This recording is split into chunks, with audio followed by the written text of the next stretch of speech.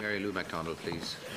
Taoiseach, the programme for government acknowledges that significant exchequer resources invested in capital spending in the education sector, and yet issues surrounding these publicly procured projects have become a series of errors. Following the collapse of Carillion and Salmon, there remains a myriad of outstanding issues relating to school build projects, including in my own constituency. And now we learn, as was discussed earlier, that there are significant structural and safety concerns related to 40 schools built by Western Building Systems over the last 10 years.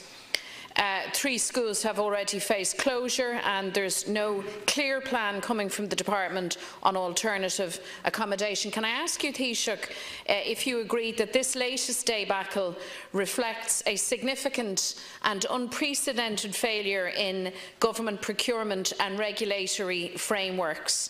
And can you clarify for me and for us what specific actions the Minister for Education and Skills has taken or will take to ensure appropriate alternative accommodation provided for the children, the pupils and the teachers affected by this?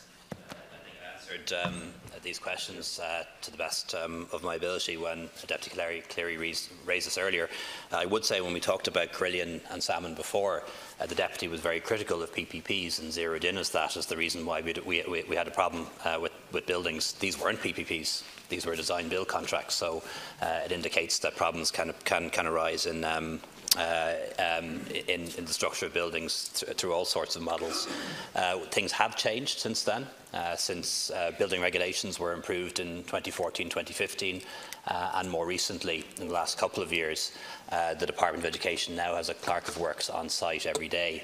But that in itself doesn't necessarily mean that there aren't problems. So we're going to need to check on the schools built after 2014-2015 to get a real sense of the extent of this problem.